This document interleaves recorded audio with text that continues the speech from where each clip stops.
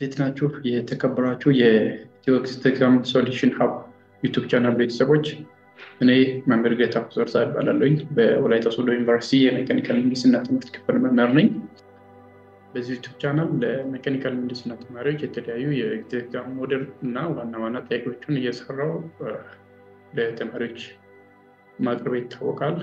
ሁላችሁም ለዚህ ዩቲዩብ ቻናል አዲስ ከሆናችሁ ሰብስክራይብ በተን በመጫን የቻናላችን ቤዝ እንድትሆኑና ቪዲዮን ሼር፣ ላይክ እና በቪዲዮ ላይ ኮሜንቶችን በመጻፍ ቻናሉን እንድታበረታቱላ እንድትደግፉ እላለሁ። በዚህ ቪዲዮ ለሜካኒካል ምህንድስና ተማሪዎች ዋና ኮርስ ኮር ኮምፒተንስ ኮርስ ከሆነው አንዱ ማሽን ኤሌመንት ነው። ማሽን ኤሌመንት የተለያዩ ጥያቄዎችን በዚህ ቪዲዮ ላይ ይዤላችሁ መጥቻለሁ። ቪዲዮውን ስትጀምሩ ላይክ አድርጋችሁ እንድትጀምሩና እስከ መጨረሻ እንድታዩ ካያችሁም በኋላ መጨረሻ ላይ ለሌሎች ሼር እንድታደርጉ ብላለሁ። ለቻናሉም አዲስ ከሆናችሁ በድጋሚ ሰብስክራይብ በማድረግ የቻናል ቤተሰብ እንድትሆኑ። የማሽን ኤሌመንት ዋን ጥያቄ ነው። ማሽን ኤሌመንት በሁለት ካቴጎሪ ነው ያለው። ማሽን ኤሌመንት ዋን እና ማሽን ኤሌመንት ቱ አለ። በዚህ ቪዲዮ የማሽን ኤሌመንት ዋን ፓርት ነው ይዤላችሁ የመጣሁት። ይሄ ፓርት ዋን ነው።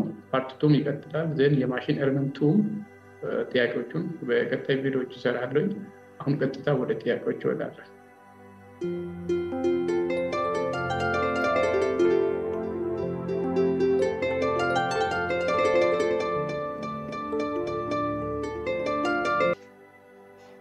የመጀመሪያ ጥያቄ ቁጥር 1 which one of the following is not true about the failure of a machine element? A, by failure it meant the actual break of the material. B, elastic failure of machine elements result in excessive deformation.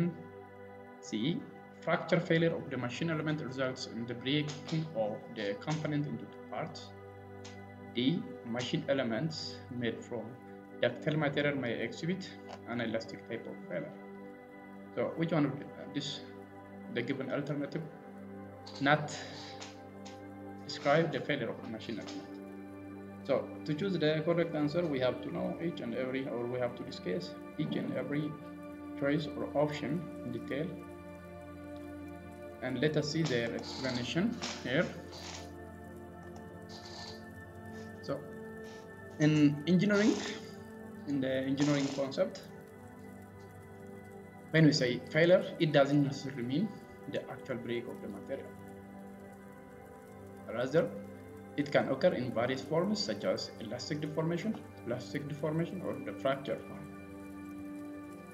In the context of machine elements doesn't solely refer to the actual break or fracture of the material. Instead, it encompasses the broader range of behaviors and outcomes. So a machine element can fail in different ways. As you know, machine elements can fail in different ways, and this failure can manifest as elastic deformation, plastic deformation, or the fracture form also. So the alternatives A, B, C, and D can be explained in this form. So when we say by failure, it means the actual break of the material. This statement is not entirely accurate because failure indicates various modes, not just the breaking of the material. So in B, elastic failure of machine elements result in excessive deformation. So in elastic failure, it implies that the material returns to its original shape after deformation, but it doesn't necessarily involve breaking. And in C, the fracture failure of the machine element results in the breaking of the component into two parts. When we say fracture failure, it specifically refers to the breaking of the material. This statement is accurate also. And D, machine element made from the ductile material may exhibit an elastic type of failure. That means this statement is also accurate. When we say ductile material, this material is or ductile material which can undergo significant plastic deformation may experience elastic failure without actually breaking. So option A is not true because failure includes more than just the breaking of the material in the context of machinery. So from this, the statement that is not true about the failure of the machine element is choice A. a failure, it means the actual breaking of the material. So this doesn't describe the failure of machine element. The correct answer for this question is choice A, this part. Choice A means this.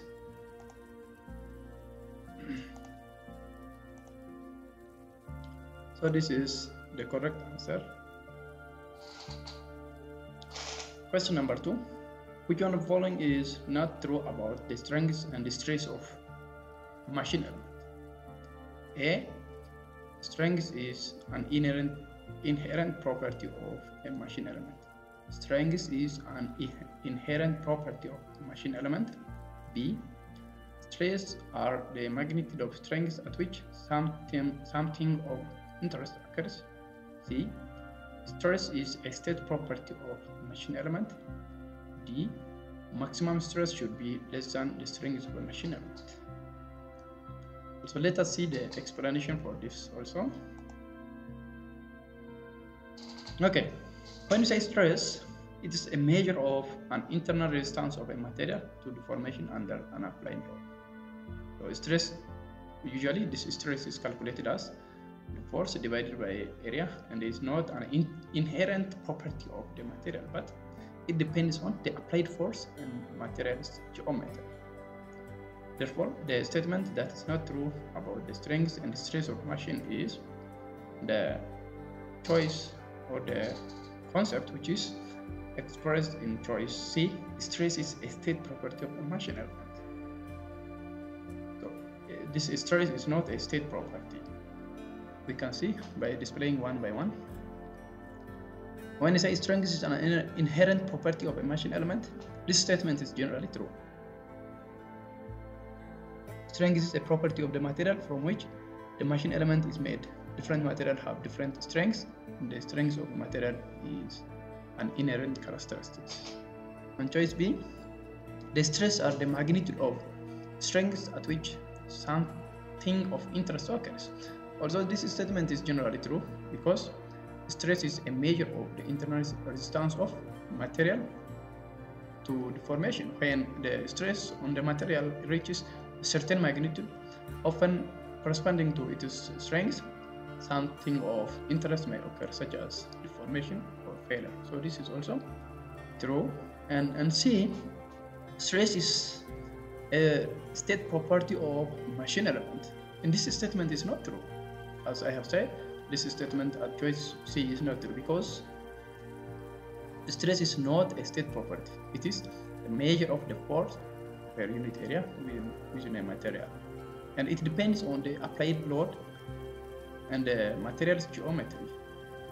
So the state properties, on the other hand, when we say state properties, they are independent of the pulse taken to reach a particular state, and only depend on the current state of the system.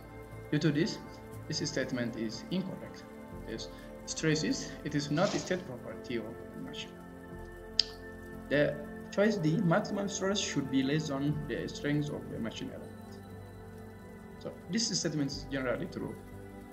To prevent the failure, as we know, to prevent the failure, the maximum stress experienced by the machine element should be less than its strength, and this ensures a safety margin and accounts for uncertain in material properties and loading conditions. So, in summary, when we see the choices, choice A, B, and D are generally correct. While choice C is not true in the content of mechanical engineering as machine element.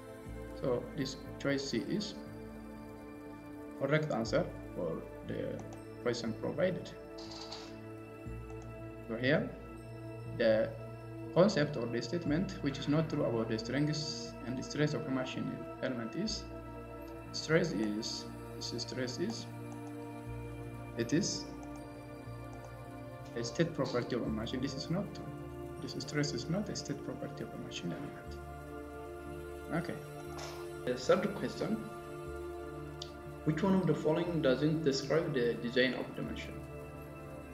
A. To design is to create new and a better machine. B. To design is formulating a plan for a specific needs. C, to design is improving the existing machine. D, to design is one way of decision making and innovative process. So which one of these doesn't describe the design of a machine?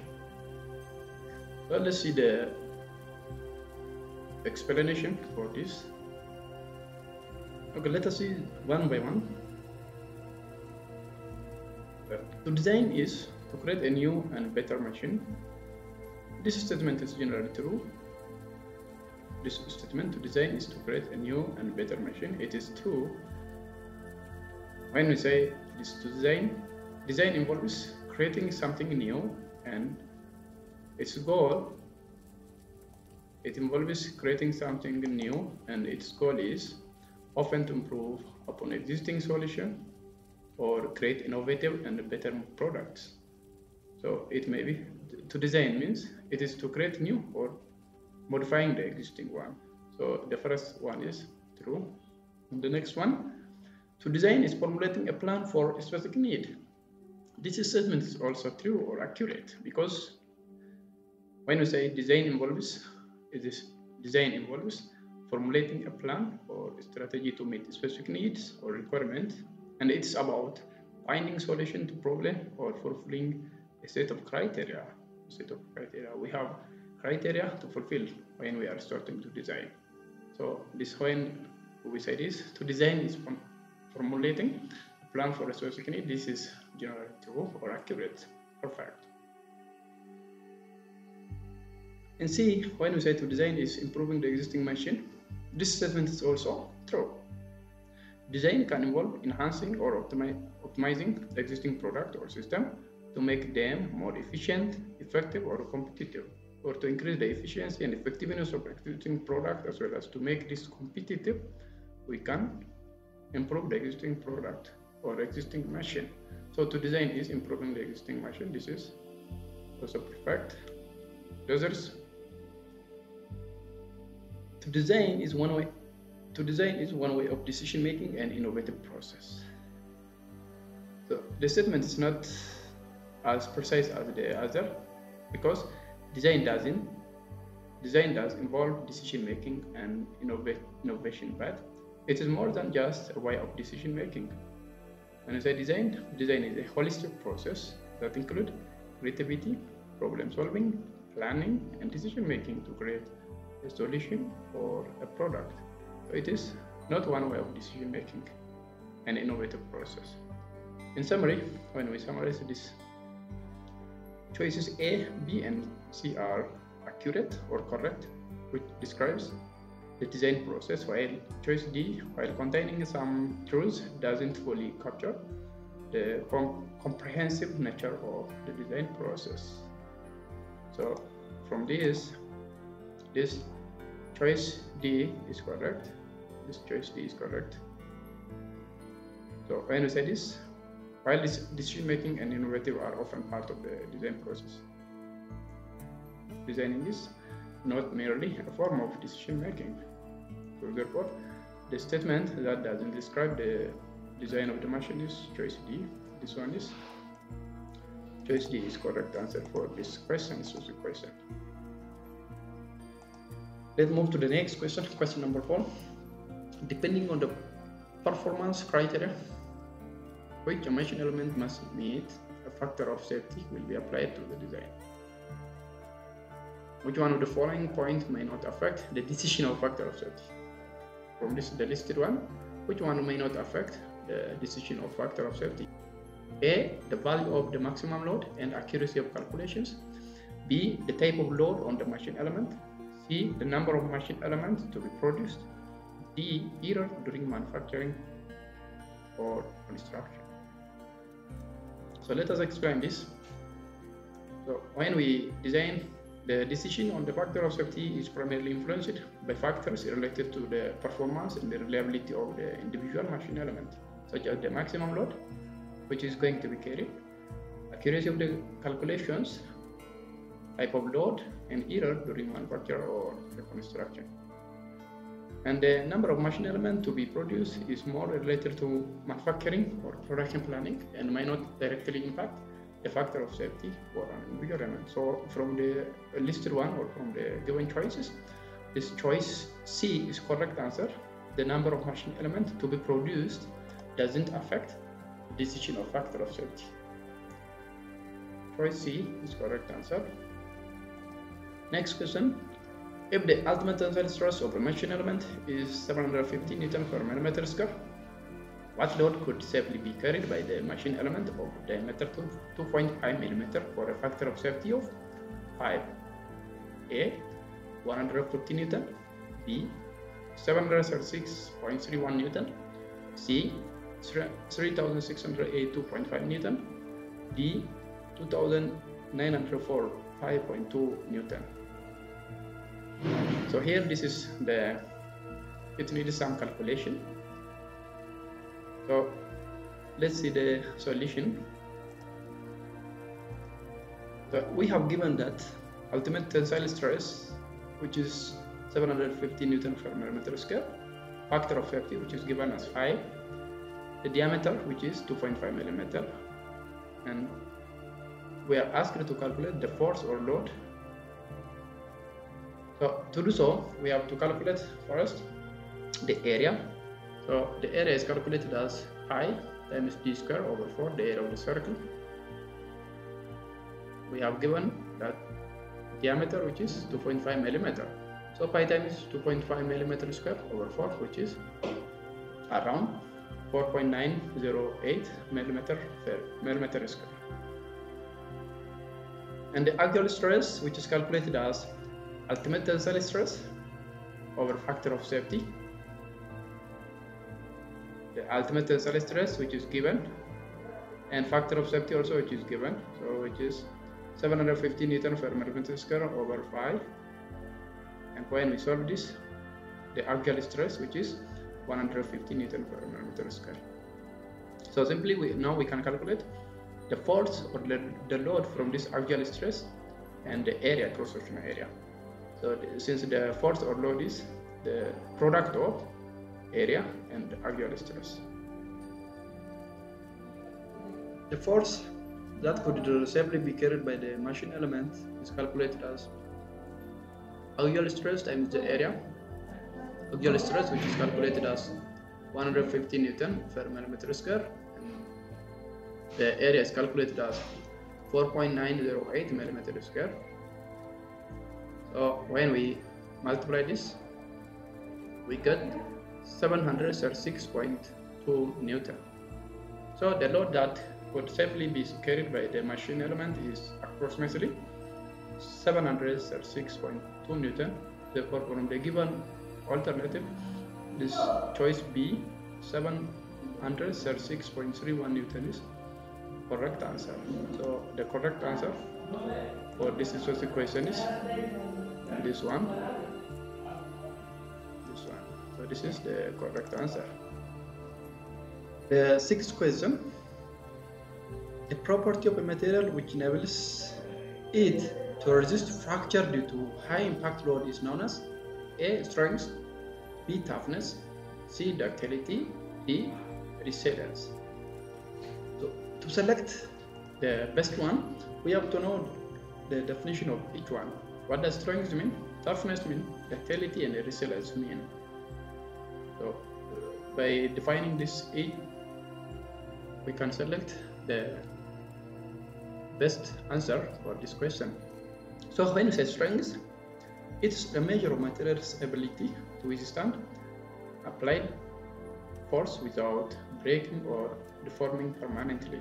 So when we say this, when we say strength, the strength is the measure of material's ability to withstand an applied force without breaking or deforming permanently. When we say toughness, it's the property that relates a material's ability to absorb energy and form plastically before fracture. And when we say ductility, it's a measure of a material's ability to undergo significant plastic deformation before rupture or fracture. And when we say resilience, it is the ability of material to absorb energy and then release that energy upon unloading. And when we say this, It is the capacity of a material to absorb the formation and then return to its original shape. From the given alternative, the property of a material that enables the material to resist fracture due to high impact load is known as toughness. This choice B is correct answer for this specific question. Toughness is the property of material which enables the material to resist fracture due to high impact load, and this is the correct answer. Let's move to the next question. The bending moment M and the torque T is applied on a solid fracture. The bending moment M and the torque T is applied on a solid circular shaft.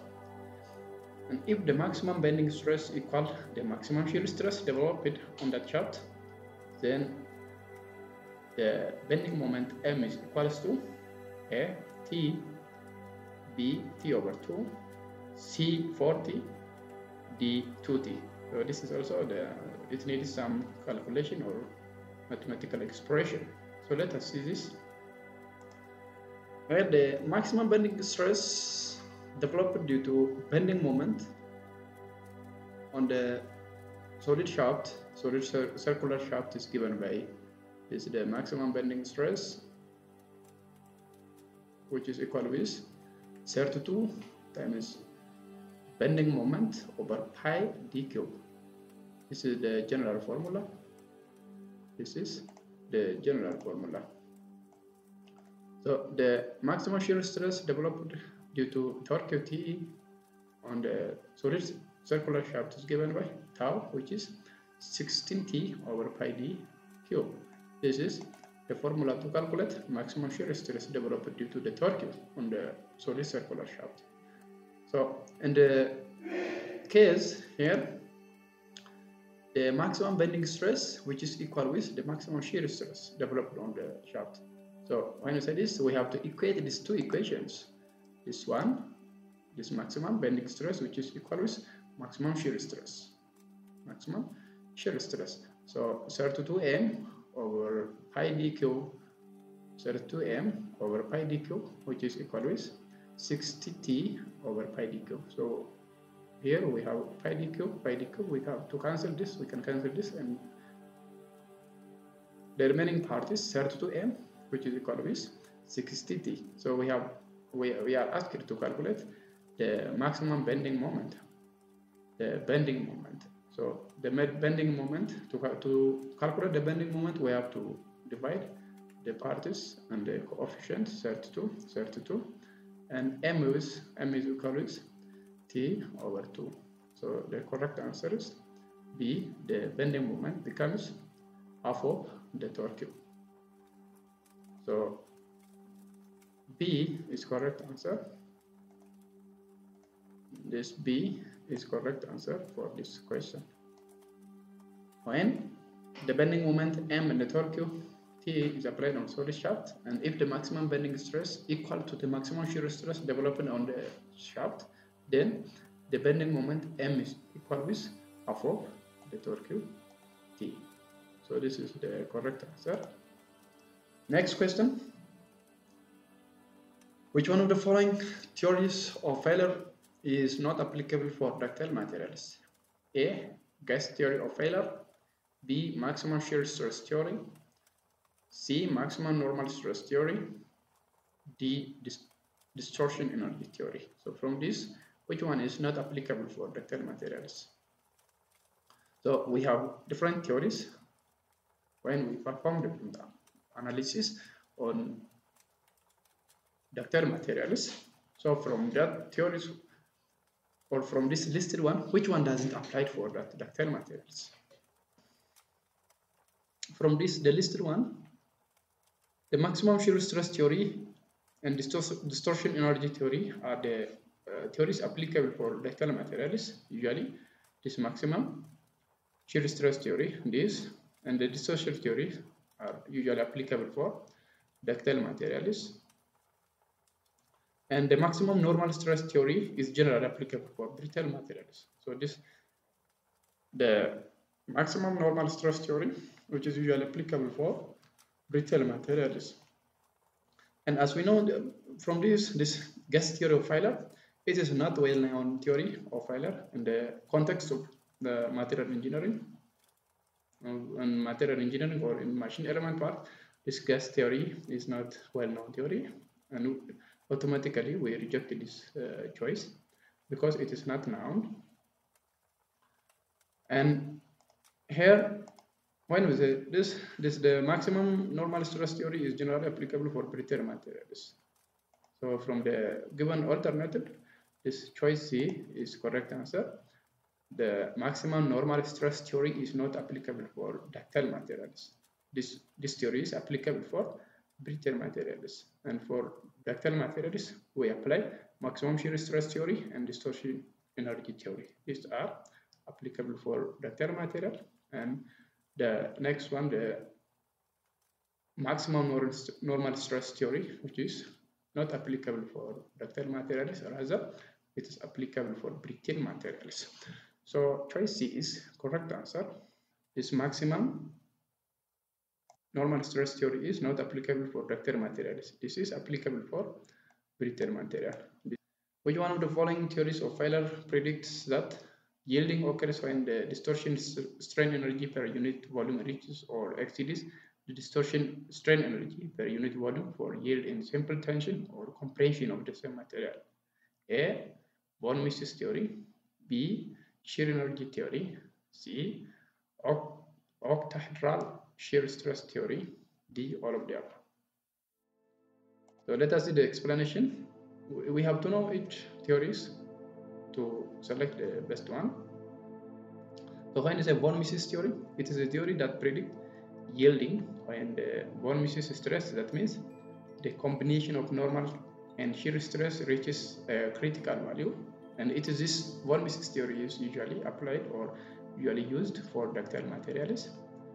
And in B, the shear energy theory, and this theory is based on the concept that yielding occurs when the accumulated shear strain energy in a material reaches a critical value. And when we go to the octahedral shear stress theory, this theory also suggests that yielding occurs when the octahedral shear stress reaches a critical value, and it is commonly used for predicting yielding in materials under multi-axial stress state. So each of these theories, when we see this, all of them or each of them has their own application, and they are used under different circumstances depending on the nature of the stress, depending on the nature of the stress state and the material's behaviors. Therefore, this choice D, all of the above, is the correct answer. Therefore, each of these theories has its application and is used under different circumstances depending on the nature of the stress status and the material's behavior. Therefore, D is the correct answer. The next question, Rankin's theory of failure is applicable for which type of material? A. Elastic materials. B. Ductile materials. C. Brittle materials. D. Plastic materials. So from this material, Rankin's theory of failure is applicable for which one? So when we say this, the Rankin's theory is based on comparing the maximum normal stress to the material's tensile or compressive strength to determine whether failure will occur. So when we say this, it doesn't account for the effect of shear stress and is considered less accurate for ductile materials where shear stress plays a significant role. So in this case, when we use this Rankin's theory, it doesn't consider the effect of shear stress and is considered less accurate for ductile materials because this shear stress plays a significant role in the failure of ductile materials. In that case, this Rankin's theory doesn't consider this shear stress. Due to that, it is not applicable for ductile materials. Therefore, this Rankin's theory is a criteria for predicting the failure of materials, and it is often used or applicable for brittle materials. So we apply this Rankin's theory for brittle materials. So the correct answer is choice C. So Rankin's theory is Rankin's theory is applicable for brittle materials. Let's go to the next. Stress concentration factor is A, the ratio of the maximum stress to the working stress. B, the ratio of the maximum stress in a member, that means at a notch or a fillet, to the nominal stress of the same section based upon net area. C, the ratio of the maximum force to the working load. D, the ratio of maximum stress to the strain. So which one of this alternative expresses stress concentration factor? So to select the correct answer, we have to know what does mean stress concentration factor. So when we say stress concentration factor, it is a dimensionless factor that qualifies how much stress is increased at a point or feature, such as a notch, hole, or fillet. When we compare this to the stress in our equivalent unnotched or unaltered sections. So this factor is important in assessing the impact of generic irregularities or stress risers such as notches or fillets. Therefore, from the given alternative, the one which correctly expresses stress concentration factor is choice B, the ratio of the maximum stress in a member at a notch or a fillet to the nominal stress at the same section based upon net area. So choice B is the correct answer. So this correctly defines the term stress concentration factor.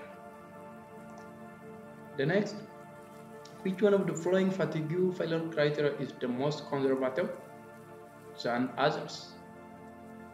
A, Goodman criteria. B, Gerber criteria. C, Soderberg criteria. D, Asme elliptic criteria. But from this alternative, which one is the most conservative than the others? So let us do them one by one. What does Goodman criteria mean? What does Gerber criteria mean? What does Soderberg criteria mean? And what does Asme mean? Okay, when we say Goodman criteria, it's a linear relationship between alternating stress, both in nominal and shear, and mean stress. And it also involves dividing the allowable alternative stress by a factor that is a function of the mean stress. And then this criteria accounts for the influence of mean stress on the fatigue line. So this is about Goodman criteria. The next one is Gerber criteria. What does Gerber criteria mean? When we say Gerber criteria, this is a modification of the Goodman criteria and is used to account for the influence of mean stress on the fatigue life. And it involves also similarly dividing the alternative stress by a factor that is a function of the mean stress. And this is also often used in case where the mean stress is compressive. So when the mean stress is compressive, we use this Gerber criteria. And when we go to the Asme elliptic criteria, this is another approach for the fatigue analysis, and it is based on the ellipse fitted to the stress cycle on a stress amplitude diagram. So this ellipse is derived from a linear combination of a normal and shear stress, and the criteria involves checking whether the point representing the stress cycle falls within the ellipse to determine fatigue failure. So when we come to the Soderberg criteria, this Soderberg criteria is a linear combination of normal and shear stress and set the allowable stress below the material's endurance limit. And from this, the fatigue failure criteria that is generally considered the most conservative among the options provided is Soderberg criteria under choice C. So the other criteria mentioned, Goodman criteria, Gerber criteria, and Asme elliptic criteria are also commonly used in fatigue analysis, which with their own assumption and consideration. However, this Soderberg is often considered more conservative than the others in practice. So the correct answer is choice C. The next question, stress concentration is not caused due to A. Variation in properties of material from point to point in a member. B. Abrupt change of section. C. Pitting at points or areas at which loads on a member is applied or member are applied. D. Gradual transitions in the design.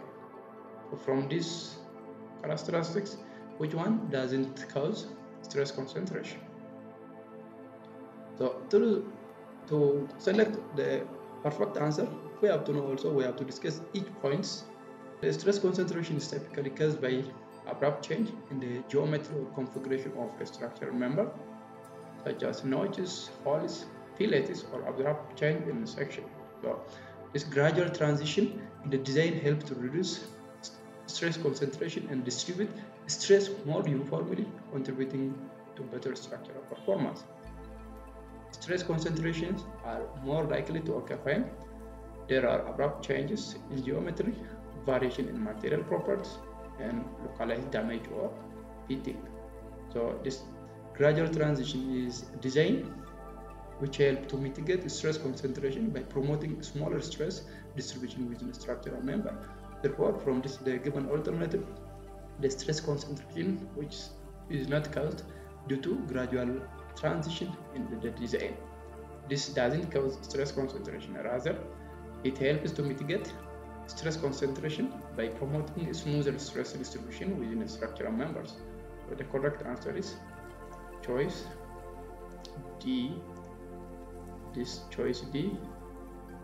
Gradual transition in the design doesn't cause stress concentration. Next question. Endurance limit or fatigue limit is the maximum stress that a member can withstand for an infinite number of load application without failure when subjected to cyclic or completely reversible load. Which one of the following factors can affect endurance limit? A. Surface condition. B. Size and shape of the membrane. C. Material type and composition. D. Load and loading conditions. E. All of the above. From this, which one can affect endurance limit of the material? To select the correct answer, also we have to discuss each and every point.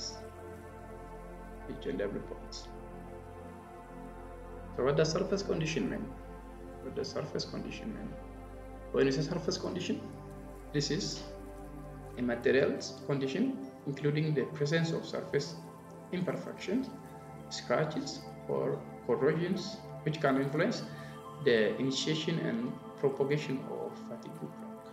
So this is the surface condition, and a smoother surface generally contributes to a higher endurance limit. When the surface is smooth, there is high endurance limit. So that means the surface condition can affect the endurance limit. The next one is size and shape of the membrane. When we say this, the size and geometry of structural membrane can affect stress concentration and the distribution of stresses influencing the fatigue performance. So large and more complex, as we know, large and more complex components may experience different stresses state and consequently different endurance limit. So the size and the shape of the membrane can affect also the endurance limit. And when we come to the material type and composition, different material exhibit different fatigue behavior, and factors such as material type, composition, heat treatment, and microstructure play a crucial role in determining the fatigue strengths, and some materials have a high endurance limit than the others. So this is the material type, and the composition also can affect the endurance limit. And when we come to the load and loading conditions, the magnitude, the frequency, as well as the type of loading conditions that may be cyclic loading or random loading, which can significantly impact the fatigue life of a material. And the endurance limit can vary under different loading conditions. So when there is different loading condition, the endurance limit also varies. That means this loading condition can directly affect the endurance limit. The endurance limit is influenced by the combination of factors including surface condition, size and shape of member, material type and composition, and load and loading conditions. And from the given alternative, E, choice E, all are, or all of the mentioned can influence the endurance limit of the material.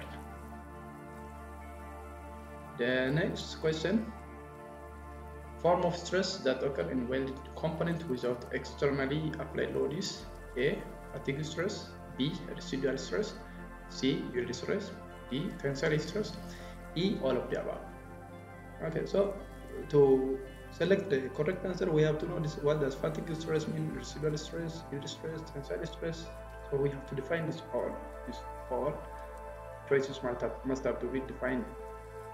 So when we say this fatigue stress, it is a type of cyclic loading stress that occurs when the material is subjected to repeated loading and unloading and the contact of a weld component. Fatigue stress might occur due to cyclic loading during the component's service life. So if there is cyclic loading, there may be fatigue stress.